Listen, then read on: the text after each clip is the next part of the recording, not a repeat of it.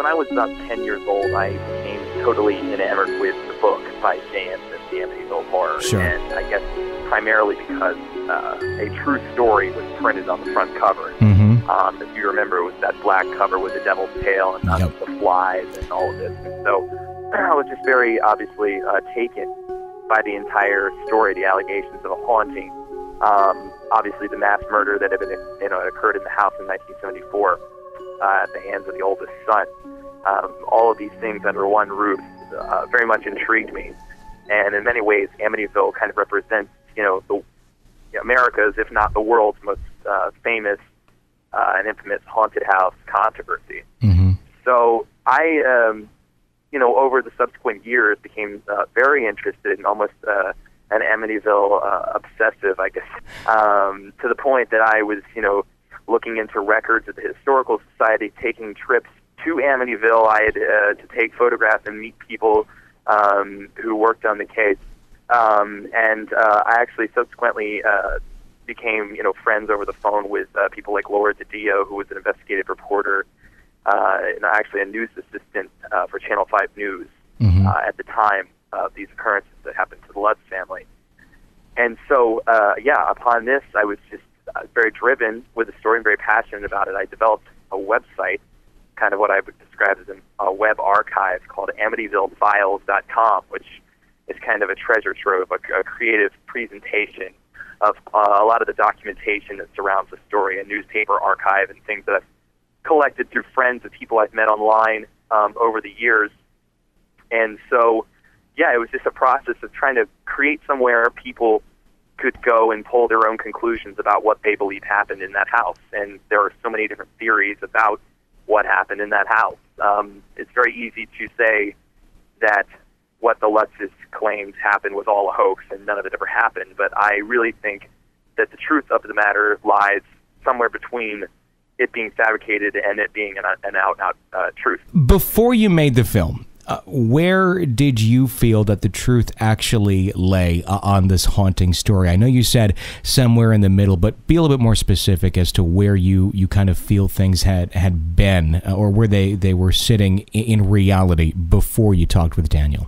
Well, for me, obviously, it was just a story before I met with Danny. I had always just, read. It was all of what I had read and talked to. I had never actually spoken to any of the family members. So my gut instinct was, even before meeting Danny, that there was some truth to it. That obviously, I don't think a family abandons all of their worldly possessions and runs from this house and flees clear across the country over nothing. While I do think that, there were very many things that have been said about this house, I don't believe everything that's been said by the Lutzes, by the media, and a lot of the truth has become misconstrued about what actually they said, and that's the actual, shame of this entire case, that it's been clouded and lost in so much misinformation over the years. To develop a real well-rounded opinion about it, honestly, you have to dig through all of the muck that surrounds the story, and that includes the DeFeo case and the subsequent families who lived there who said nothing ever happened to them strange, and there's nothing to the story, and this is all just a big hoax. I just think that's too convenient of an answer. I believe something definitely of a genuine paranormal nature did happen to the Lutz family. However, I do think that it's snowballed into something now that it never actually represented, and there's been so much said about it. It's now America's most famous haunted house. Sure. And in many ways, there's been many hauntings that have happened to other people in many ways that are more severe and I think a little bit more, I guess, powerful in nature than the Amityville case. For some reason, I think the mass murders enhanced that idea. How did you begin communicating with Daniel? So through Amityville Files, I was contacted one day out of the clear blue sky by a friend of his in the Queens area who said he knew Danny and Danny was interested in talking publicly. However, he wanted to speak with somebody who knew the case and didn't want to have to educate somebody on all of the story that surrounds it. Have any of the other children, because obviously there was other children in the house when this happened, have any of them ever come forward with any pieces of information? Yes, Christopher Coratino, who is Dan's brother, actually has spoken publicly in various venues. Similar things that Danny actually claimed to me, and in the film, of course, that his stepfather, George Lutz, was involved in occult dabblings inside the house, and they believe triggered the haunting on the family. Now, of course, I don't want to speak for Christopher because that's not my job. It's not my job to speak for anybody but myself, of course. But this is widely known and something that I was obviously familiar with once I met Danny.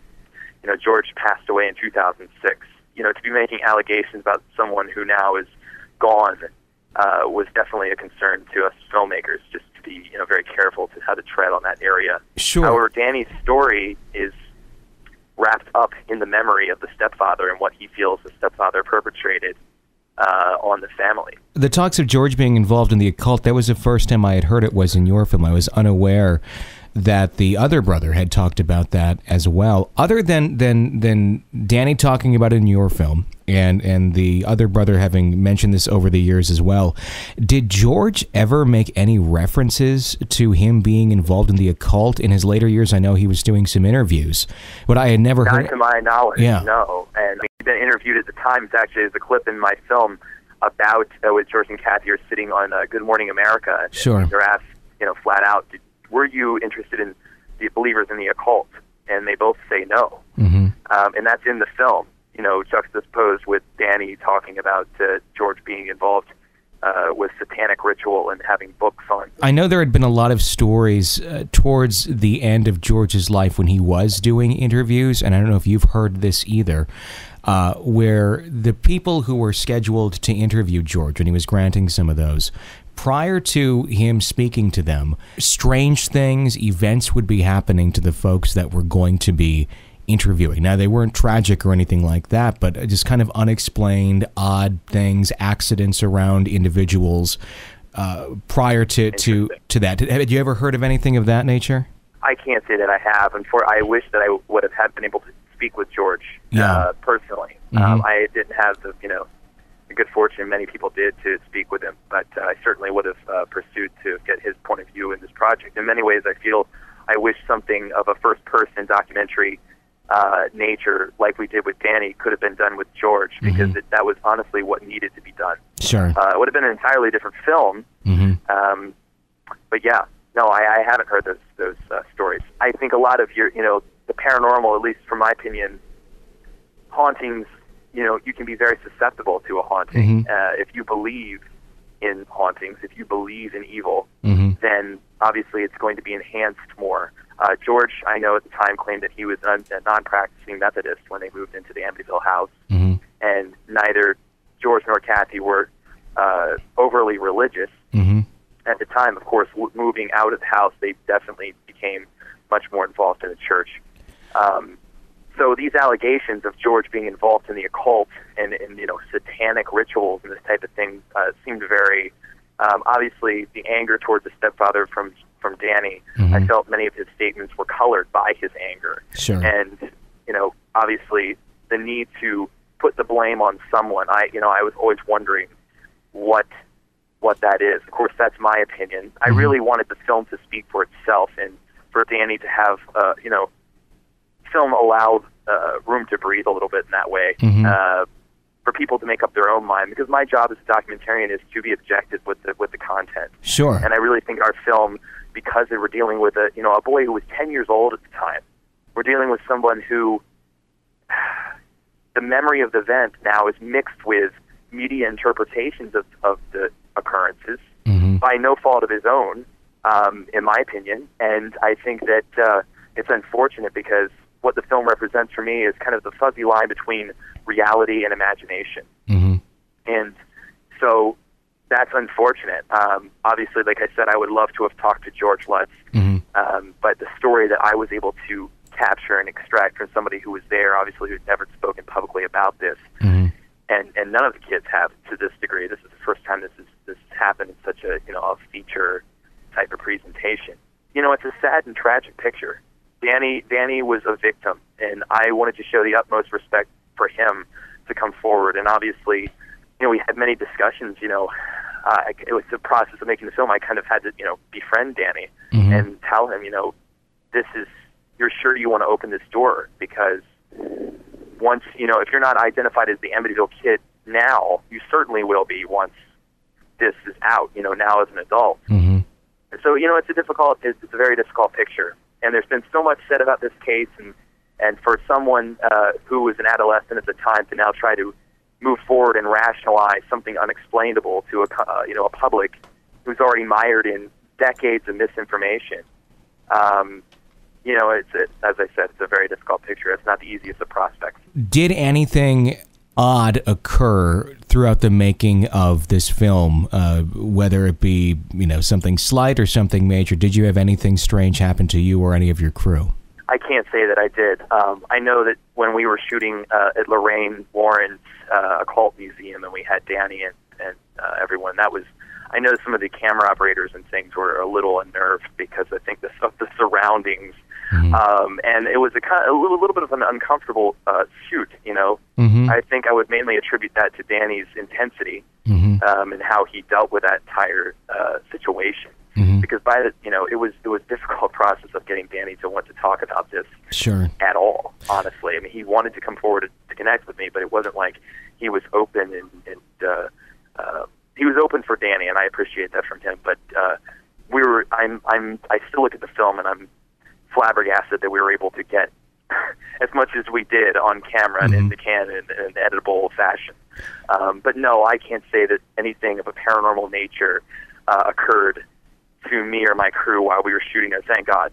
Okay. Yeah. What were your first, when you first got to sit down with Danny, before the cameras came in, when you actually had the tape recorder and you went in and you met with him, what were your first impressions of Danny? Just a overly angry, just person. I mean, my first meeting with him was at a diner in Queens.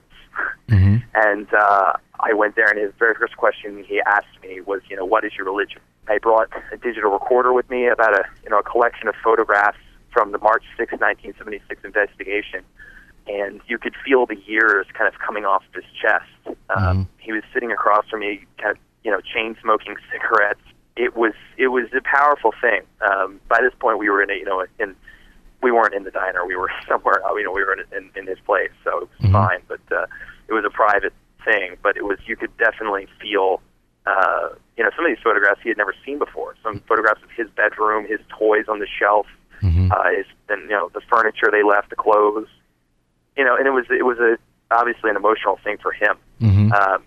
And I felt then that kind of my initial skepticism of this being something he was doing for attention or money or something kind of dwindled away at that point, because I realized this was almost like a cathartic sense of settling a score with himself, mm-hmm. that he needed to, I guess for lack of a better phrase, exercise the demons of his past. That was the process of what that was all about. When you brought the photos to him, obviously one of the most infamous photos of the case is the Ghost Boy photo. Right. Did you ever get his opinion on that photograph in particular? Unfortunately, not on camera. I do have it on audio cassette, and he did talk about how he believes that it's credible, that he believes that it was something. Mm-hmm.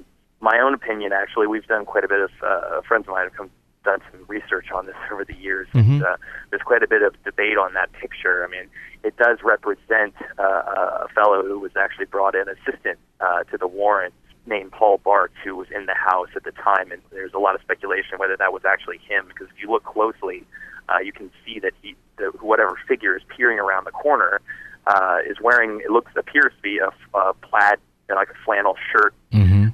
And it appears to be eyeglasses that, when you look at it from just looking at the photograph, not up close, it looks like luminescent eyes. Sure.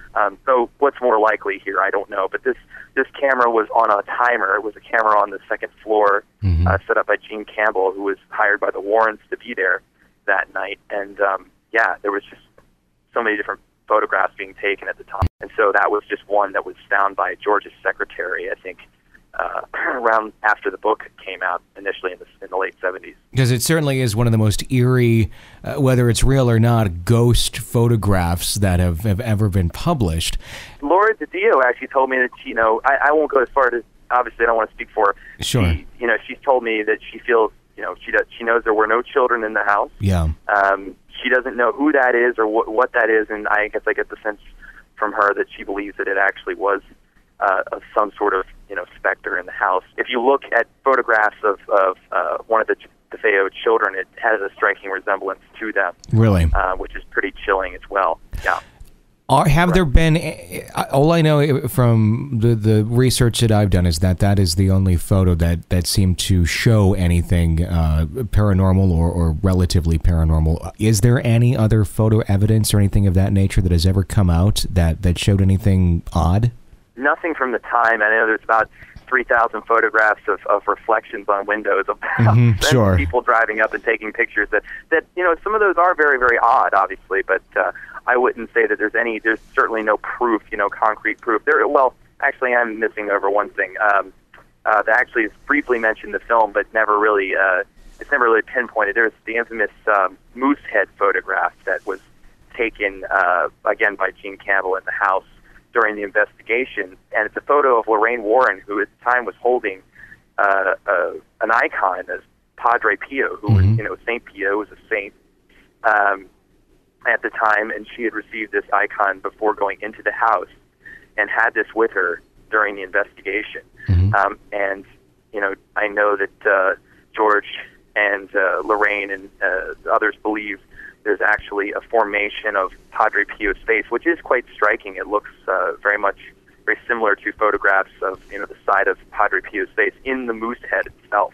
Really? There's different pictures, that represent, actually look like a face. But I think, again, I hate to be a pessimist, but for me, it looks very much like it could just be a formation in the actual moose's head. But it's one of those things. There definitely is no concrete proof or evidence for any of it that's been captured on camera, other than those two intriguing photographs. In the film that you made, towards the end, you asked Daniel about taking a lie detector test, and he obviously seems almost offended by the question. I'm sure it's something he's been asked many times in the past, too. Why do you think it was that he reacted the way he did? Well, I could answer that simply. I think he took it as an assault on his credibility. He had sat there for 8 hours, and I had allowed him, without confrontation, without me pushing any buttons, and me asking a question about a lie detector test was not me trying to, it was not I guess you'd say a gotcha question or something like that. It was really a valid question. I actually prefaced the statement with, in 1979, George and Kathy, your parents, took lie detector tests and passed with flying colors. And this is true. They were asked questions like, did you levitate? Did you see yourself as an old hag, in terms of for Kathy? And yes. And they, again, passed with flying colors. So I think it was a valid question. Your parents did this. Would you be willing to do this? And he took it, again, as an assault on his credibility, from the standpoint of he had sat there for 8 hours, poured his heart out, essentially, to me, and in front of, 3 other camera operators whom he didn't know at all. And, it was an intense, he's clearly visibly shaken in the film and quite disturbed by the entire topic. And so, it wasn't my intention to get to elicit such a reaction out of him. However, I do think I did include it in the film at the end, because I think that it keeps the question of whether this was a fabrication or whether this was the truth right on the line, because at the end of the day, that's all we're left with. The truth is unattainable in this case. There were only 5 people in that house who can corroborate their stories, and George and Kathy are now passed over. Of course, we have their story on, documented in so many different, formats, venues that have been, over the years. And this is the first time Danny is coming forward. Christopher's talked about it. I know his sister wishes to remain private, and I think everybody respects that and understands that. She was very, very young at the time. So I don't know. It's unfortunate. So I think the state of the case today is, in many ways, Danny represents the living embodiment of everything that's been wrong with his story in a lot of ways. Because of the memories that he I talked about, the film goes into heavily the idea that his memories are skewed by media versions of the events. And that's unfortunate. However, I do believe many of the things he talks about are genuine, and that he does remember these things. But also, we're talking about a child's perception on something that's been, over 35 years ago now. Sure. And so it's a very, very difficult picture, and obviously a sad and tragic portrait of someone who's been, psychologically damaged by something that he essentially was indoctrinated into at a very early age. That's the real Amityville horror for me. Was there anything that Daniel told you that made your opinion of the truth about the Amityville horror sway one way or the other? I would say that the light that's been shined on the family dynamics of the story really, gave me pause for thought, because in so many ways Danny's story is mixed. He's almost haunted by his stepfather, George. Mm-hmm. I mean, a lot of his claims of the supernatural are mixed or interlaced with his statements about the stepfather, and which kind of, for me, it's I don't want to say it's the same is true for Christopher, because we haven't heard his entire story, but in a lot of ways, making statements about George perpetrating the haunting or instigating the haunting on the family, I guess says a lot about that perception of how they view that time in their life. For me, their natural father was removed from the picture and replaced by someone who was an ex-Marine, and obviously, by all accounts, I was able to talk to a very domineering personality. Mm-hmm. And so, without trying to make allegations toward someone I never met, which is, obviously the problem here, everyone was kind of unnerved by him. Mm-hmm. That I was, even Lorraine Warren, who speaks in the film about him, was kind of put off by him. Mm-hmm. So it's a difficult topic to step forward into in that area, especially since it's such a contentious, controversy. Since the film has been completed and is now out, have you been in contact at all with Danny, and have you gotten his feedback on the film? Yeah, actually, yes. I say yesterday, just a couple days ago, when the film actually finally was released theatrically and on video on demand, he called me to congratulate me and thank me for helping him get his story told. And that obviously is probably the highest praise I could, as a filmmaker, could ever receive. Sure. Especially when it's such a sensitive topic about someone.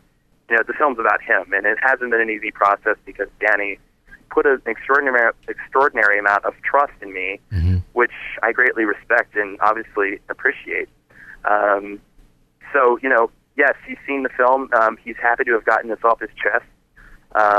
Again, I keep saying it, but I don't want to speak for him, but hopefully at some point he'll be willing to step out and talk about it publicly again. Mm-hmm. I know he told me when we started this project he was not interested in having thousands of press interviews and this type of thing, that he wanted to tell this one time and be done with it. Mm-hmm. And that's basically what we're left is right now. And so he and I are on a very cordial level. What do you personally want people to take away from this film? I want people to remember that, it's easy to call this story a hoax and that this was all, some sham created by the Lutzes for money. However, I don't think someone who goes through this and you look at Danny and you look at his reaction, you don't end up that way over nothing. There was definitely something that happened to these people that was earth-shattering and completely has shaken up their lives. And the idea that someone's living in the shadow of something for the rest of their lives is something that kind of transcends Amityville. It talks about anybody trying to explain or rationalize the unexplained mm-hmm. to the public. And I think that's kind of a topic that really hasn't really been given serious consideration before. So I really wanted to do something new with a case that really has been mistreated in the media for so many years, and I wanted to do it respectfully, but also, we have to tell a story at the same time. So I think it does all of those things, and hopefully will open people's eyes to the reality of these events.